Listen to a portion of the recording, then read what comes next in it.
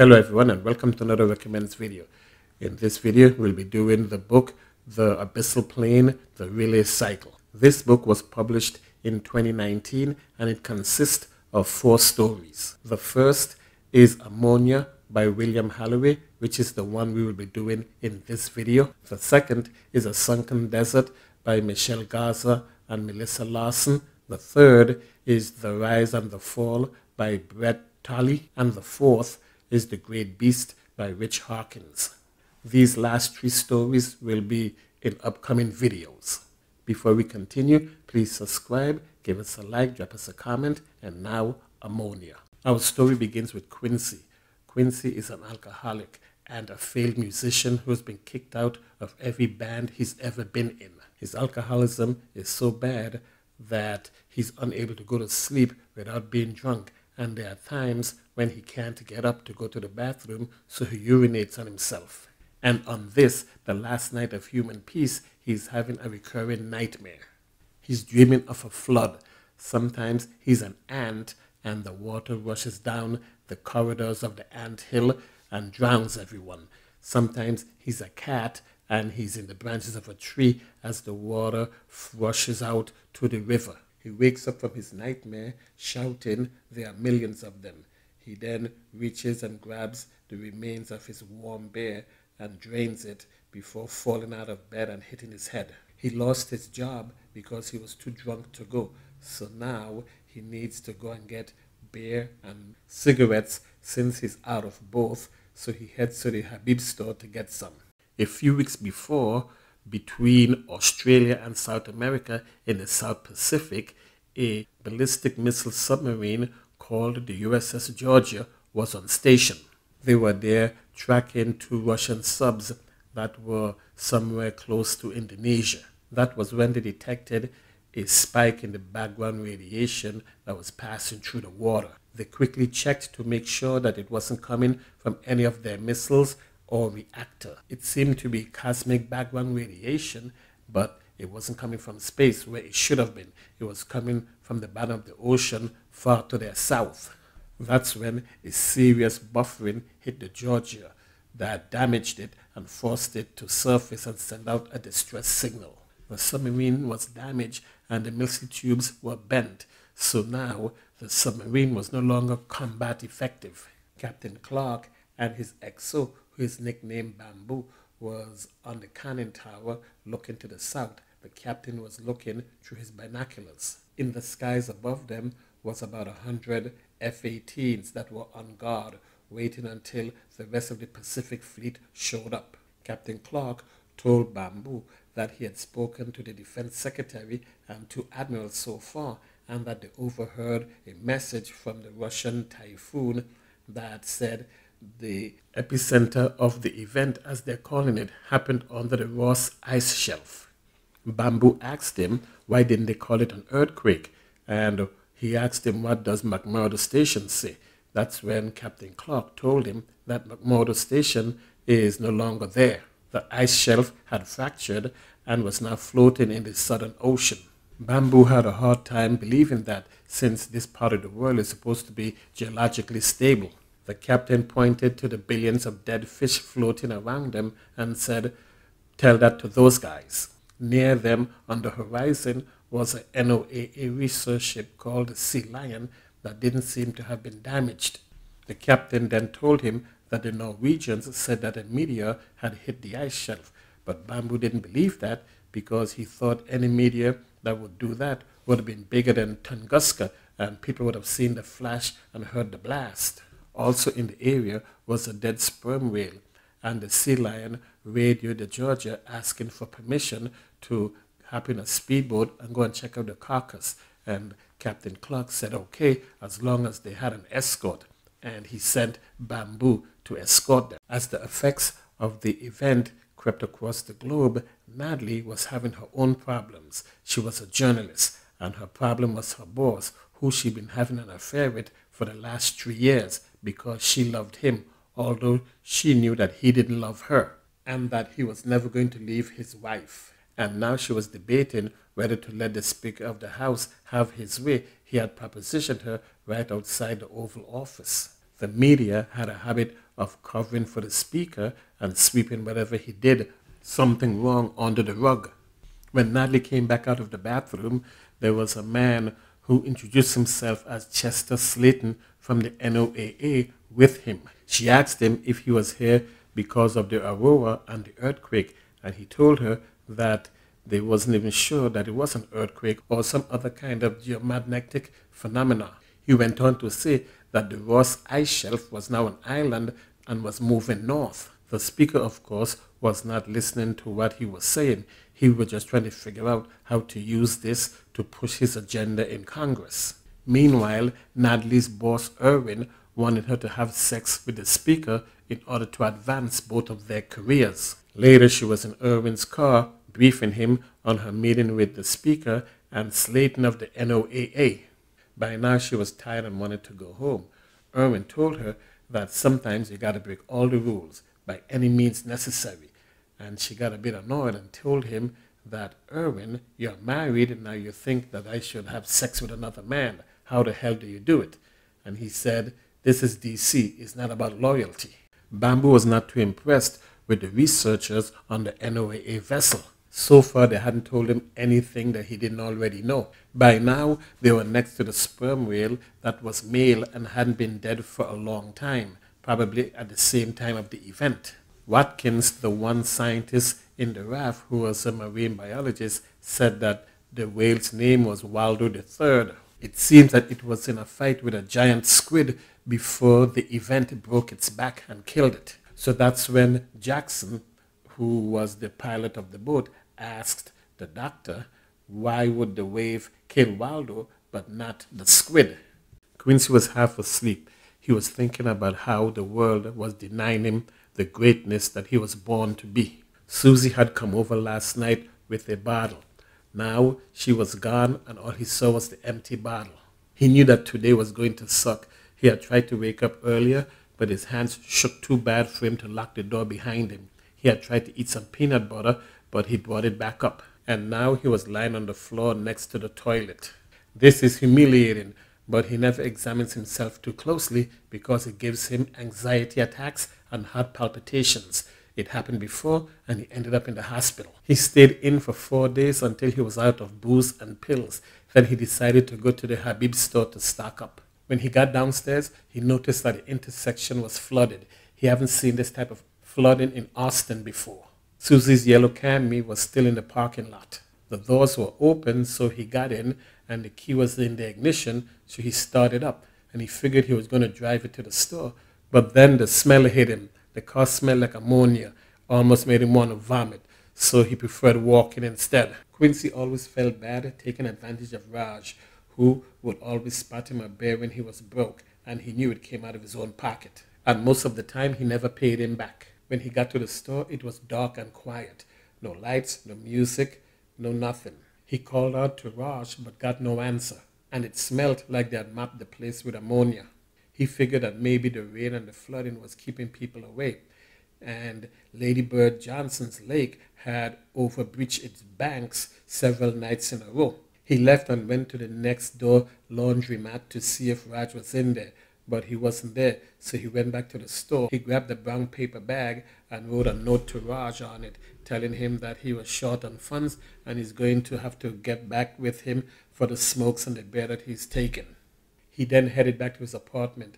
There was nobody on the street, and as he's walking down the empty street, he hears a truck horn, and it was Luz Marie in her taco truck. She rolled up to him and told him that every single work site is empty. She hasn't sold anything today, that by this time she's usually calling to get her people to bring her a second batch. She said even at the elementary school it was empty. There was only 5 kids and a teacher. So he invited her to come upstairs with him and have a few cold ones, but she didn't stick around. She looked around his apartment, took one look at his bed, then left, yelling at him to take a shower. So he cursed at her and sat down and tried not to think about the life that could have been his, because everybody looks down on him except junkies, because he pisses himself every night and he can't hold on to anything. Then he hears a man screaming in Spanish, and then gunshots, 11 shots fired up close. So he runs and he peeps out the window. He doesn't see anything, nothing at all. The streets was well lit. There were no one on the balconies, no one outside looking to see what happened. This wasn't a ghetto, so people should have been out looking to see what was happening, but there was nothing.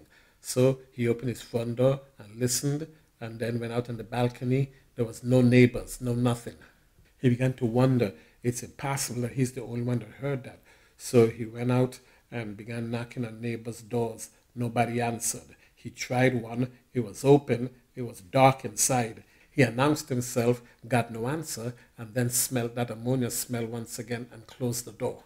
Then he heard a sound as if something was being dragged between the ceiling and the roof. So he went back to his apartment and locked the door. He took a chair, stood on it so he could push open the utility door and look inside the crawl space in the ceiling, and he got a blast of that ammonia smell in his face. He quickly dropped the door and almost vomited.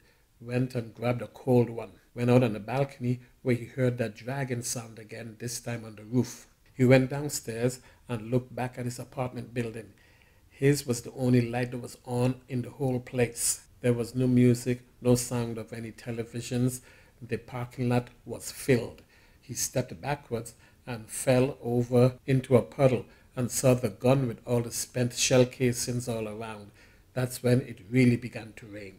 He went back upstairs and in the next several hours drank almost a case of beer and smoked a pack of cigarettes. He needed to go back to the store to get more beer because if he didn't, he wouldn't be able to go to sleep. So he went back downstairs.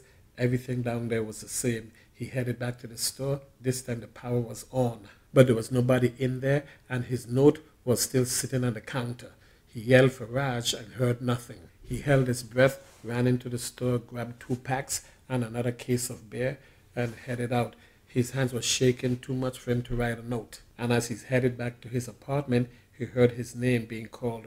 When he looked around, he saw it was Dave McMaster, Junkie Dave. He told Dave, maybe I prefer to be alone.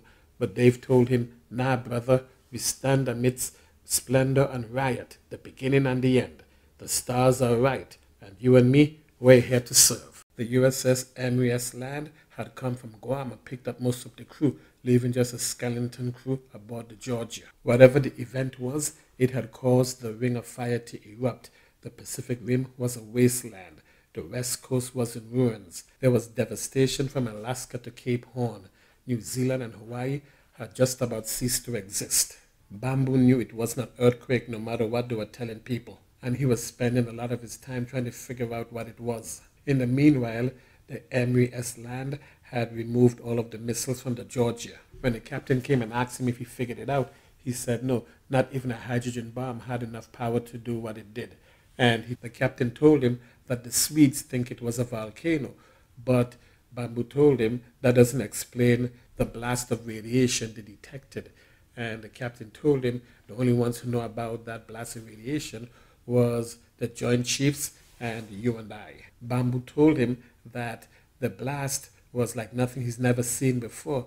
It was a blast of radiation that was combined with a black hole noise, and nothing does that. The captain then told him that the NOAA team and the Sea Lion wanted to speak to him again, so over he went. Once he got there, they took him to see the marine biologist Watkins, who showed him a dead giant squid. Watkins then asked him, did you know that there's no such thing as a freshwater cephalopod? He goes on to say that this one can go upstream.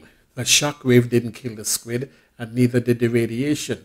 The radiation should have cooked them, but it didn't. Watkins goes on to tell him that Waldo the whale would have died from radiation poisoning if the shock wave didn't kill him first, but the squid wasn't harmed by either. And he goes on to say that there are metabolic changes and other processes at work even now in this specimen. Something is changing the squid, like it's being programmed to be something else. He goes on to say that he thinks that the blast of radiation was a code, a signal that activated something dormant in the genome of the squid. Something or someone has reprogrammed this squid.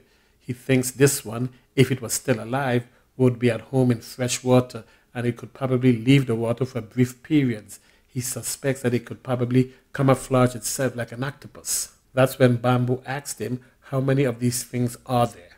Quincy and Dave sat in front of Quincy's building drinking and smoking. Dave was talking about the rapture of the deep and how he doesn't think God is God anymore, that there's a new sheriff in town. There were times when Dave seems to know what Quincy was thinking. Dave told him we are open book to one another. All the secrets and the lies have been laid bare, and it's all an illusion anyway. Dave goes on to say, the world, society, you and me, we are failures in that world. Outcasts, losers, nobodies and pieces of shit. Problems to be solved at best. This, of course, annoyed Quincy, who was certain that he would show all of them one day. Dave goes on to say the world is dead and just doesn't know it yet. Dave then reached into his pocket and pulled out a large plastic bag filled with smaller plastic bags, each having heroin in it. That scared Quincy. Dave told him that he didn't steal it, nor did he kill the guy that originally owned it. The guy was already dead, and he wouldn't be needing it. When Quincy asked him if that was what the shooting was about, Dave said no, he was blocks away. But shooting ain't gonna help when they come. That guns don't need anything anymore. Quincy then picked up his case of beer and began going up the stairs. He didn't want to be around Junkie Dave anymore. That's when he heard Dave say, I can hear it, man. I can hear everything, you know. Quincy then turned around to yell at Dave, but Dave was gone. Quincy went upstairs, put the case by his door, went into his neighbor's apartment, and took his bottle of Sotal Mexican moonshine, then went into his own apartment. He woke up in pain with his throat and his nose burning. He had vomited on himself. He had on headphones from his Walkman playing 90s music, and it depressed him because it reminded him he was approaching middle age and had nothing to show for it. He tried to go to the sink and wash his face, but he slipped and fell and hit his head, and it just made his headache worse. Then he heard someone calling his name. It was Junkie Dave. Dave spoke to him for a while, and then he let Dave inject a needle full of heroin into his arm, anything to ease the pain. Natalie had only met with Irwin once in his office. That was the day she became his assistant.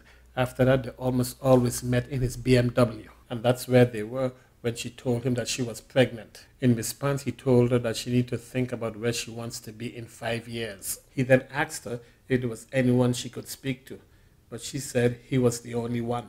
When he asked her what about back home in Dallas, she told him that she was from Austin, and then he said it is safe and legal there, you know, if that's your plan. When Quincy came to himself, the pain was gone, taken away by Junkie Dave and his needle. When he opened his eyes, he realized that he and Dave was walking in the rain, a drizzle. It had not stopped raining since that earthquake on the West Coast. They were talking about the people that think they run things. Quincy couldn't remember a single thing about their walk. That's what heroin does to you. And he couldn't remember seeing anyone since he left his place. He looked around and tried to focus.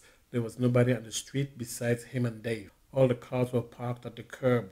He told Dave that something was wrong, but Dave just smiled and said, come on, man, get in. As he opened up a BMW, said, let's cook in style. Quincy said, what if the cops come by? Dave just pointed to a cop car across the street and said, I walked past that one on the way to your place last night, and it's still there. No cops here now.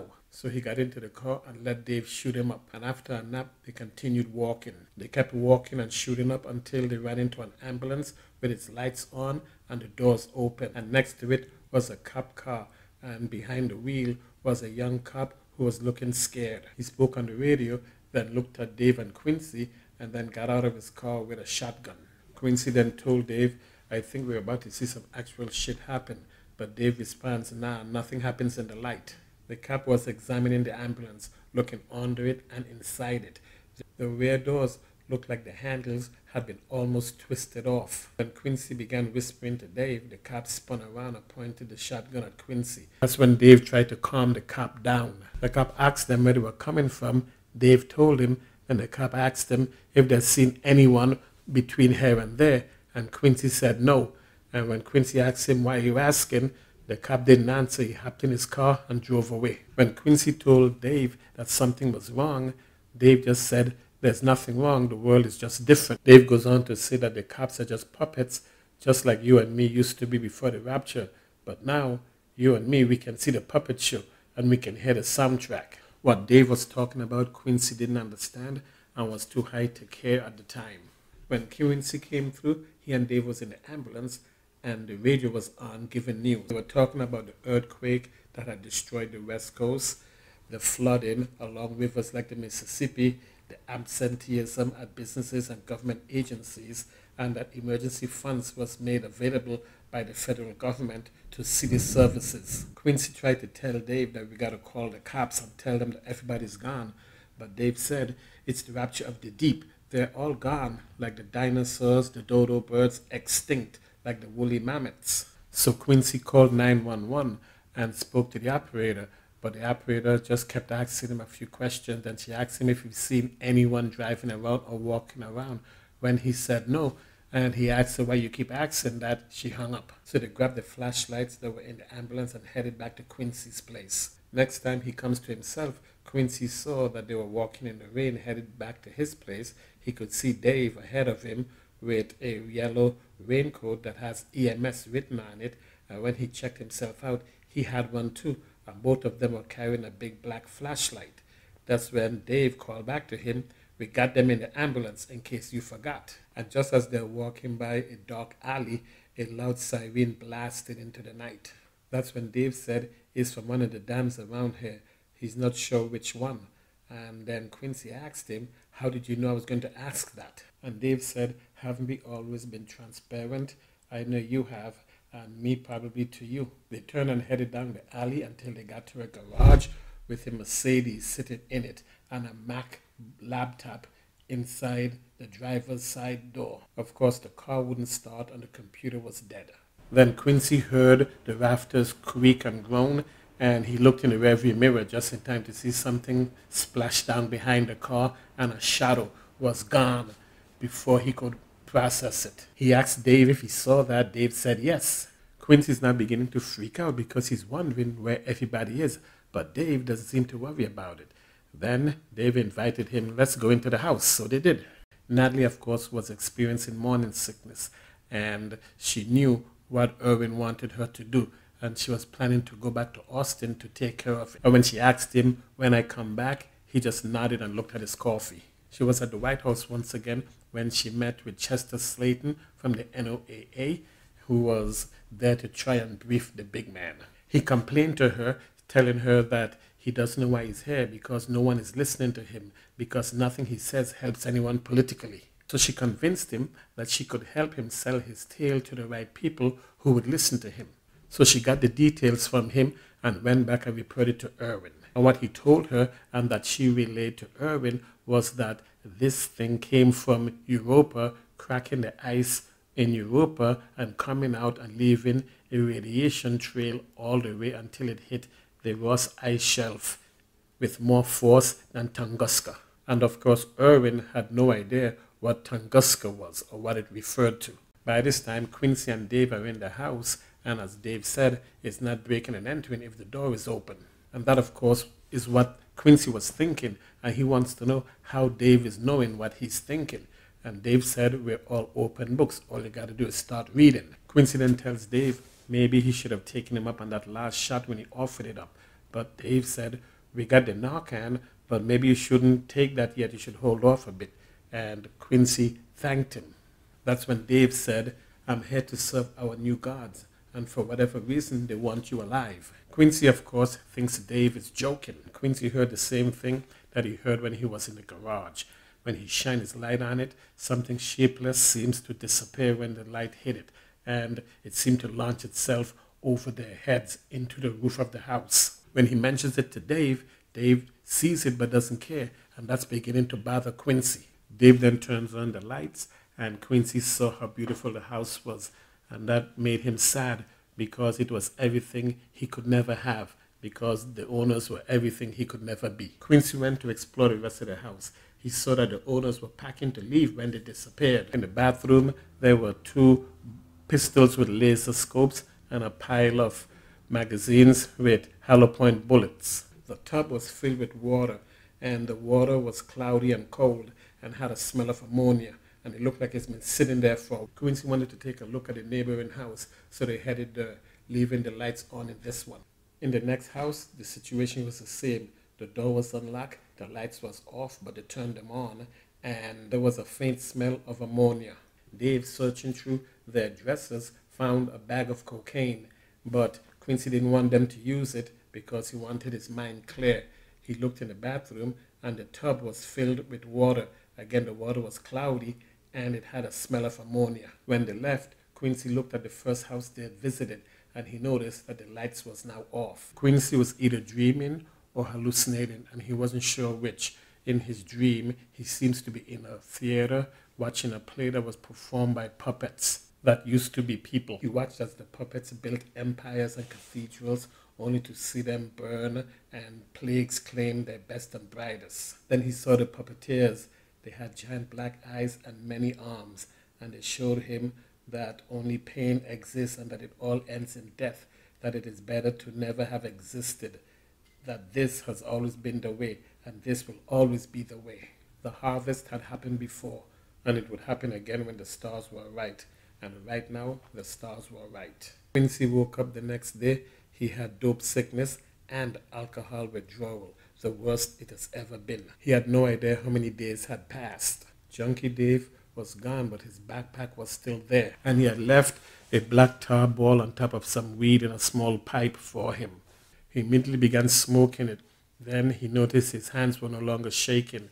That was until he heard something big crawling in the crawl space above him, and then he began to shake again, and he remembered some of what was going on yesterday or the day before, and he remembered the dream. He also remembered that Dave had tens of thousands of dollars in his backpack.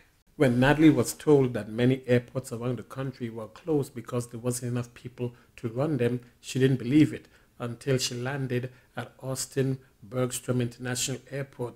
Then she realized that it was true. There were hundreds of people waiting for baggage because there weren't enough guys to unload the luggage. She couldn't get the rental car she booked because the rental agency was closed, as was every other rental agency. When she asked, a TSA agent told her that she should walk a half a mile to the nearest hotel because the shuttle to the hotel wasn't running because no one showed up to drive the van. She looked in the direction where the hotel was supposed to be and she couldn't see anything, but she saw a line of people heading that way.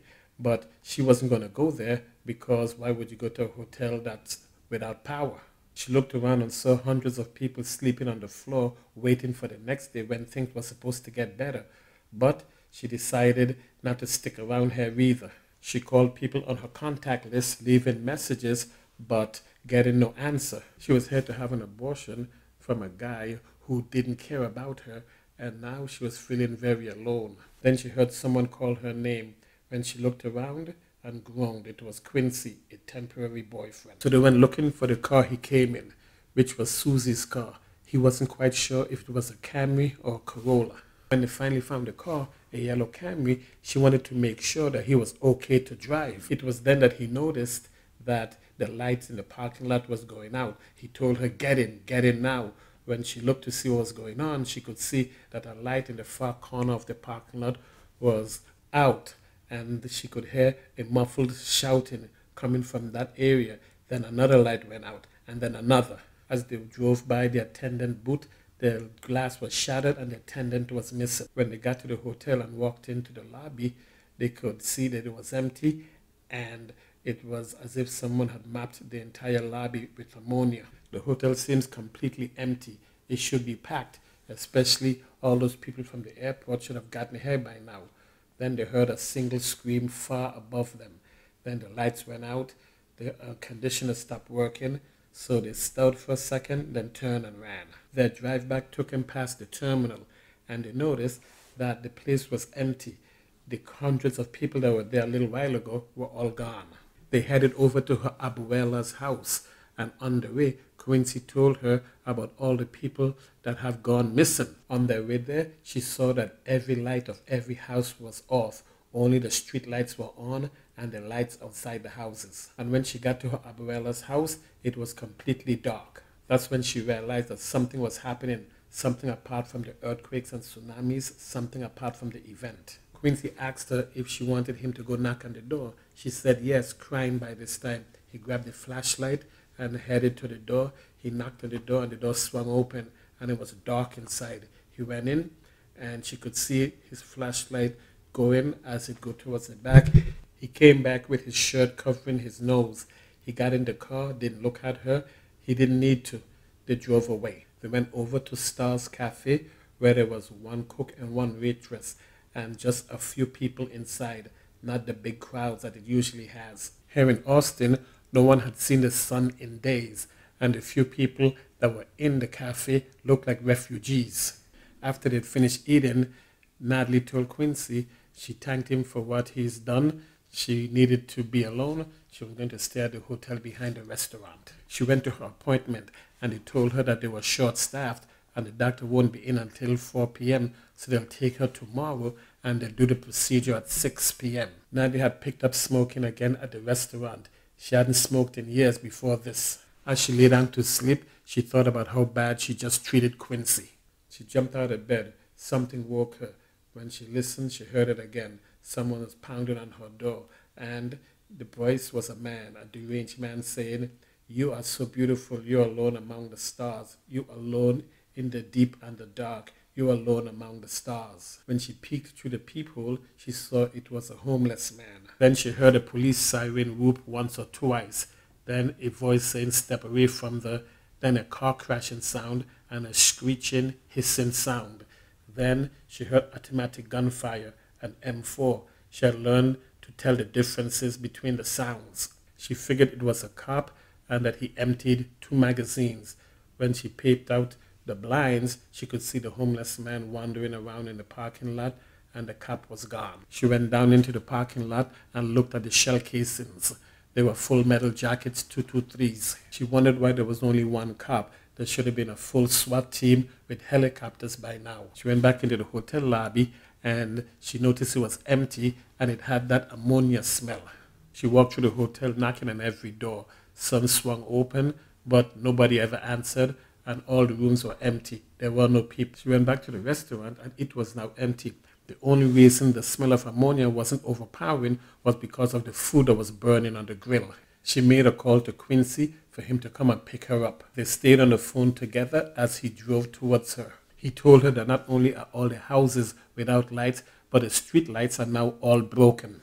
And there are no people, no cats, and no dogs. On their way, they saw in the parking lot of the LBJ library a column of armored vehicles with soldiers, and it was obvious that none of these soldiers were here for flood relief. When they got to the Ammonia Hotel, they realized that Natalie had left her wallet back at the old hotel she was at, so they headed off towards Quincy's place. Still further down that road, they ran into the ambulance. Quincy said it's been sitting there for 2 days. Then they ran into Luz Marie's taco truck, and Quincy stopped and got out to look because he said she's a friend of mine. Then they heard a rumbling coming down the street, and they saw 4 armored personnel carriers full with soldiers go by them. Since they were afraid that they could be shot for being looters, they decided to take the alleys. Then they saw something dart out in front of them.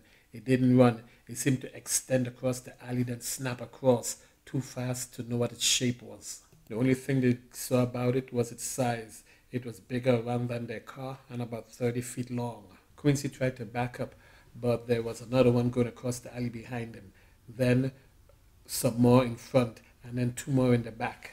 Some things were heading north en masse, and then it was over. They were all gone. Then they saw flashes, and then they heard automatic cannon fire, and tracer rounds went over the houses. When everything quieted down, they hurried on their way, and they passed 2 strikers, armored personnel carriers, sitting still in the rain, and another one was headed in the other direction, retreating in reverse. The hatches closed, and the gun was blown away or ripped apart. They got back to the parking lot in front of his building, and then he told her about the gun. So they got out and got it. She checked to make sure there was any rounds in it, and there were 4 left, and decided to go up, get the money, and get out of there. When they got into Quincy's apartment, they heard a voice. It was Dave, and Natalie almost shot him. It was lucky for him that his safety was on. So while Dave was acting strange and talking about the rapture of the deep and a new beginning, a new era for our world, Natalie figured out the safety and blew him away. After the shooting, Natalie didn't say a word, but Quincy got her back downtown and up on the 12th floor of a hotel after they checked in. Soldiers had the east side crossings all blocked off. They had also blocked the southbound traffic on the freeway. Quincy sat down on the bed and opened up Dave's backpack and pulled out a bag of drugs and some syringes. And he told Natalie it's either this or he has to drink. And she sat next to him and offered her arm.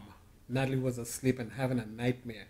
And when she woke up, she came to the realization that she had killed a man. She and Quincy had had sex. She let him shoot her up full of dope so she couldn't feel.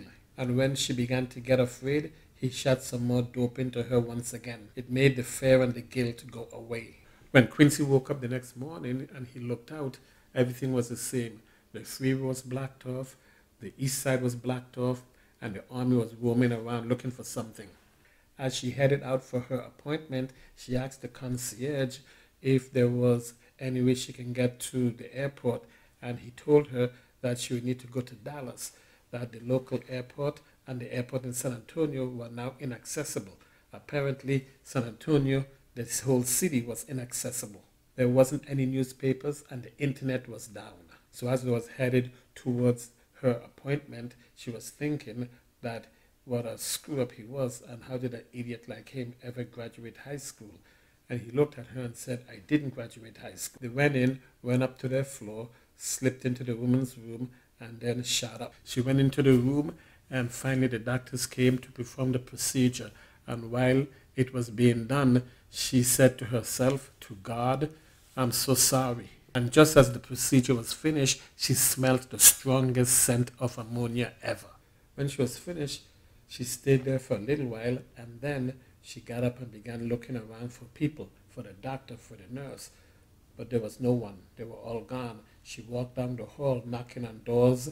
There was no one. And in the last room, she heard something snap. And when she stepped in and looked up, she saw one of the ceiling tiles fall into place. Something had pulled itself up into the space above the ceiling. She heard a shuffling up there, and then a blast of that ammonia smell hit her. Then she went out and found Quincy asleep in the chair.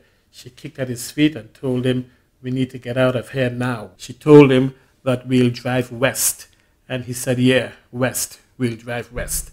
And that is how the first story ends. I want to thank you for watching and listening. Subscribe if you haven't. Give us a like, drop us a comment, and I will see you in the next video.